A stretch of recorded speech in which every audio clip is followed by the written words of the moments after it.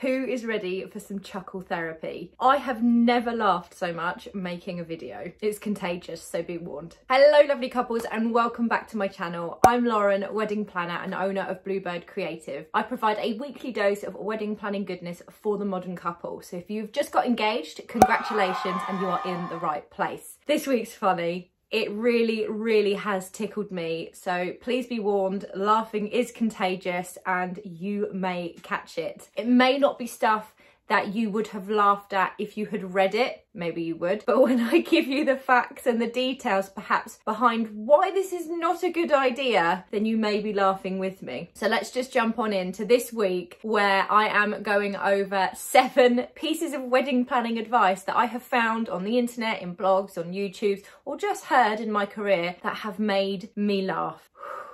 Let's go. Let's start off with a banger, shall we? So this piece of advice, cracking, absolutely cracking. Don't have a seating plan, just go for open seating. It will save you time on having to write a seating plan, and it will also save you having to work out the family dramas that may be in your family. No.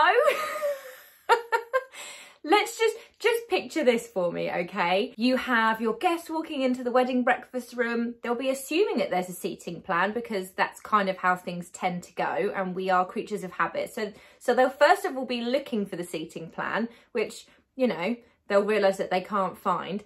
Then they'll be thinking, okay, so do we just sit anywhere?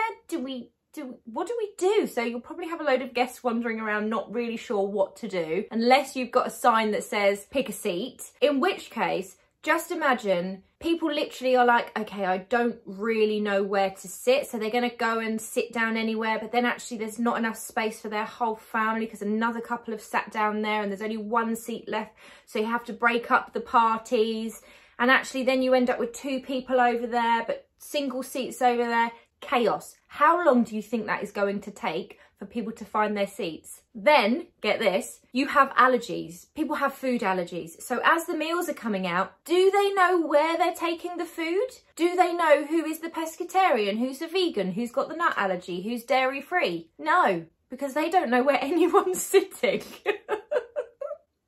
Sorry. It's literally insane, guys. Like, just absolutely no.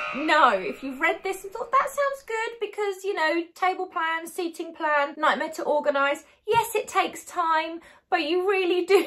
You really need it. So don't listen to that advice, okay? Just no. The next piece of advice I have heard is to... The next piece of advice I have heard is to have your phones during the ceremony so you can get more photos. I can't stop laughing at this one. I just know. You have a professional photographer. You have paid no doubt a lot of money for your professional photographer who is amazing at getting those photos. They know what photos to get. They know when they're going to happen and they are on it. They're in the right position.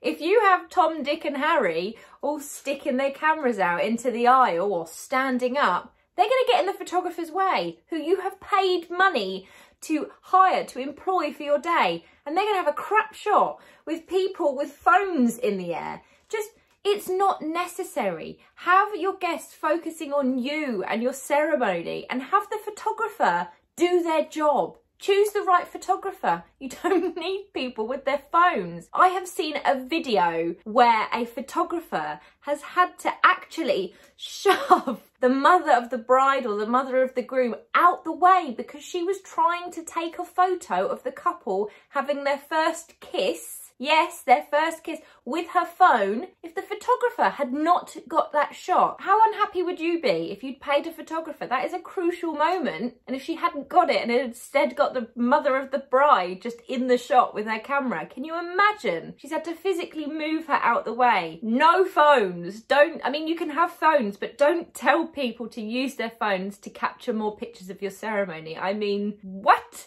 Okay, this one is not so much funny, but it makes me chuckle a bit. It probably won't make you laugh, but it's when people turn around and say that marquee weddings are cheaper. Have a marquee wedding and like a back garden wedding, like in a marquee, because it'll be cheaper because you're not paying like for the property, it's your land. I mean, this makes me chuckle because no, I mean, you are paying for the marquee, you are paying for the flooring, you are paying for the generators, you are paying for the lighting, you are paying for the toilets. Need I go on? Okay, just no. We will talk about this. I have a video coming on marquee weddings, so we will get into that. Just that's not right.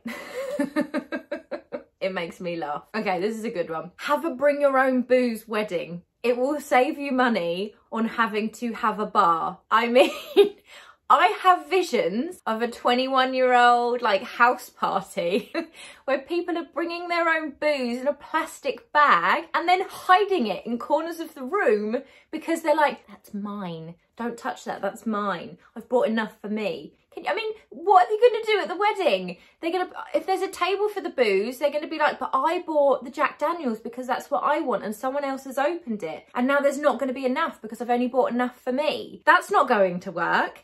And they're not going to be hiding it around the room in their plastic bags so that nobody can take their booze. I just can't see how it's going to work. Can you?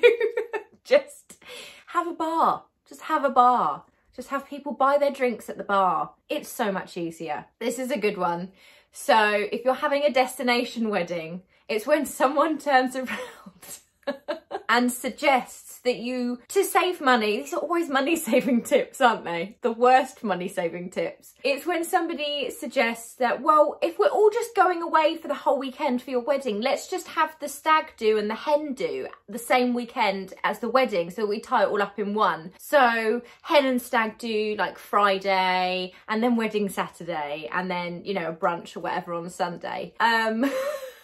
No, unless you want the bride and groom turning up to the wedding in no doubt an absolute state, unless they have a dry hen or stag do, which, let's be honest, is probably very uncommon. I mean, if that's your thing, you do you. There's nothing wrong with it. It's just probably not how the majority of the population would go. I mean, just no. Any hen do that I've ever been on, I have not been feeling my best the next day. So let's just remember that. If anyone suggests that to you, remember how you feel, even just on a night out. Remember how you feel the next morning. Do you want to feel like that on your wedding day? Just saying. This one made me chuckle. This is a piece of advice I've probably heard, actually. So the advice is, have some background music playing when the speeches are read, just so that there's not any awkward silences and so that they don't feel so nervous when they're doing the speeches. I'm going to say no, don't do that, okay? People, if they're a bit nervous, are probably going to talk quietly anyway. They should have a microphone at all times. Little heads up and tip there. But having background music is probably going to distract them for starters, and it's going to make it difficult for you to hear them. So don't do it. I have been to a wedding before where the musicians, this is a good one, the musicians during the ceremony continued to play throughout the whole ceremony. And we couldn't hear any of the vows. And the couple, they had written their own beautiful vows. And I have no idea what they were because the musicians just carried on playing throughout the whole thing. It was terrible. So no, don't have music whilst there's any form of speech going on. Let the focus be on the speech and just get rid of the extra noise. It's not necessary. And finally, another tip that makes me chuckle, or not chuckle, it's actually a bit worrying, so it's probably not as funny, but I just wanted to group it in with this video. And that's when friends say, you're really good with flowers, are you going to do your own wedding flowers? Don't do that. That's just, I mean, how do you picture your wedding morning? Do you picture being with your bridesmaids and your closest friends and getting ready together, having your hair and makeup done, enjoying a glass of Prosecco, just having a really lovely morning of pampering and just you time? Or do you want to be really stressed, getting sweaty, trying to install the flowers that you've made, making sure that all the tables are done properly? I just don't think you want to be doing that the morning of your wedding. So have a little rethink. If you want to make your bouquet and the bridesmaids' bouquets and the buttonholes, I can see that working. If you want to do all your wedding flowers, I just don't think so. I mean, again, it depends how you envisage your morning. So as I always say, you do you. But I just don't think it's very realistic, to be honest. So anyway, guys, those are 7 pieces of advice that I have found that have really tickled me and made me laugh. And I hope that they have made you laugh today as well, and that you can see why perhaps they are not the best pieces of advice. And I would perhaps steer clear of those and try and come up with another idea or alternative. There's plenty of alternatives to those particular pieces of advice, so I'm sure you will be fine. I hope you enjoyed this week's video, guys. If you do need some good advice for your wedding planning or some good tips and assistance, then as always, there are some great freebies down in the description box for you below. And I've got a link to my web shop where you can grab all my digital products, which will help you with your wedding planning. Or as always, just send me an email and get in touch if you want some one-to-one help and a power hour, so I can help you get through any of your sticking points and give you some good advice and not laughable advice. But we do laugh, but in a good way. Guys, have a fantastic week, and I will see you next week for some more wedding planning goodness. See you later. Okay, the next piece of advice. So the next piece of advice that I have heard is the next piece of advice that I have heard is to use your phone.